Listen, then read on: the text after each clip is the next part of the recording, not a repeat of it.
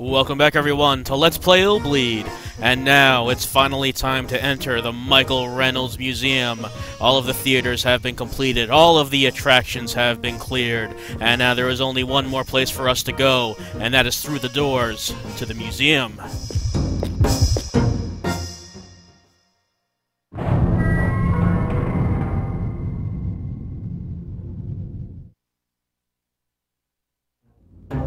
And now that those doors have been unlocked, we will finally meet face to face the man behind ILLBLEED, the man behind all the madness, all of the insanity, all of the bizarreness we've encountered through these last 6 attractions. It's time to finally meet Michael Reynolds.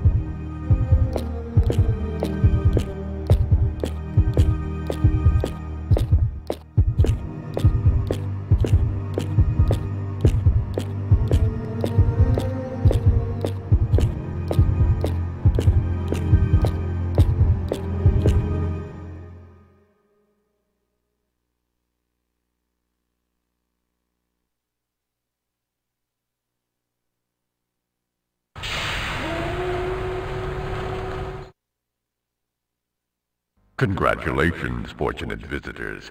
You've managed to make it to the last room before you'll get out of ILLBLEED. $100 million awaits you if you can make it through in one piece.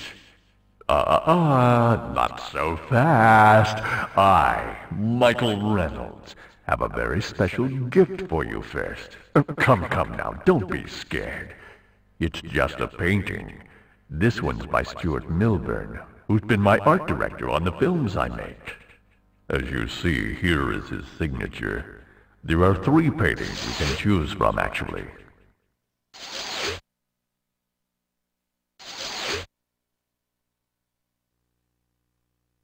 Maybe you'd like some help deciding. Make your decision wisely, as you only get one.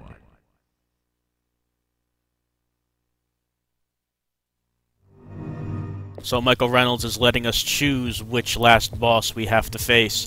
There are 3 to choose from, each of them represented in a painting from one of Michael Reynolds' movies.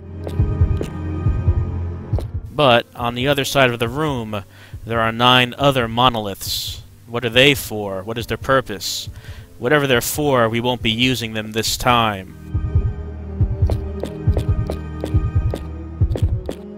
The first of the 3 is the boss with perhaps the greatest name in video games, Oh No Man. He, I would say, is the middle-of-the-road boss in terms of difficulty. Also, he's a man who doesn't have a head. The hardest boss of the 3 by far, I think, is this one, the Bull Stinger. This is apparently a reference to Blue Stinger, which I have not played, so I cannot say for sure if that is the case, but the Bull Stinger is definitely the hardest of the 3, and we would only pick that if we want a challenge. Right now, however, I think this is the one we'll be picking, the easiest of the 3. Look who it is, it's Donald Cashman, or as the poster says, Dollar Chura.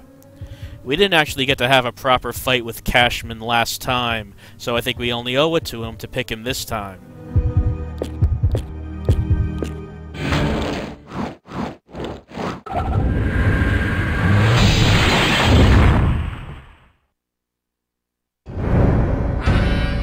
And now it's time for the last boss fight of ILLBLEED, or rather I should say the first of the last boss fights of ILLBLEED. And we're going up against Donald Cashman's reincarnated spider form. This time there is no remote control to use to make him jump into the walls. This time we're using our machine gun, and we get to see what he can actually do in battle. As we could see, as we saw last time, he drops Cashman Jr.'s on top of us while he crawls around on the ceiling and drops acid. All we have to do is kill the Cashman Jr.'s and he'll come back down from the ceiling. And we can continue to open fire with our machine gun. Now, as you may have saw, we picked up an axe as well as a machine gun, but I wouldn't really recommend using it in these fights, as it is much faster and easier to use the machine gun, even though the axe can do more damage. Cashman's main attack is that he jumps at us.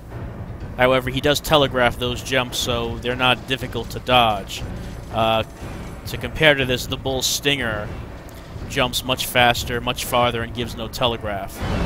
So he is much more difficult in comparison to the Cashman Spider. Oh No Man is completely different as far as a boss goes, as far as what you have to do to beat him and what his patterns are like. But Cashman has a very simple pattern. He'll jump at us a few times, we can shoot him, or we can use the axe. As I said, I don't recommend that because that happens. He hits us because we are standing right up close to him. And there is a delay when you use the axe. When you bring the axe out and when you put it away, there is a very short delay which gives Cashman the opportunity to hit you. The gun, there is a much shorter delay, so I would really recommend using that. Now, I said this is the first last boss fight of ILLBLEED. We are not going to be fighting all 3 bosses at once, however. You get to choose which boss you fight to complete the Haunted House adventure. But of course, we will be seeing what the other boss fights are like. I just chose this one because it is the easiest. So we'll be going through these in terms of difficulty. We're doing this one first, then we'll do Oh No Man, and then we'll do the dreaded Bull's Stinger. On another note, I actually have not yet ever defeated the Bull's Stinger, so that should be fun. But as you can see, Donald Cashman is getting low on health, so this wasn't much of a challenge, really. But that will change later on.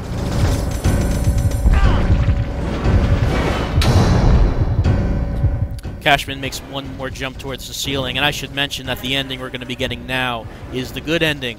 We'll also be taking a look at the other endings, the bad ending and the true ending, but the good ending we'll be getting first, as good as you might consider it to be. Really, the true ending is the one that makes this game worth it. And just like that, Cashman is no more, and we have won! We have completed ILLBLEED!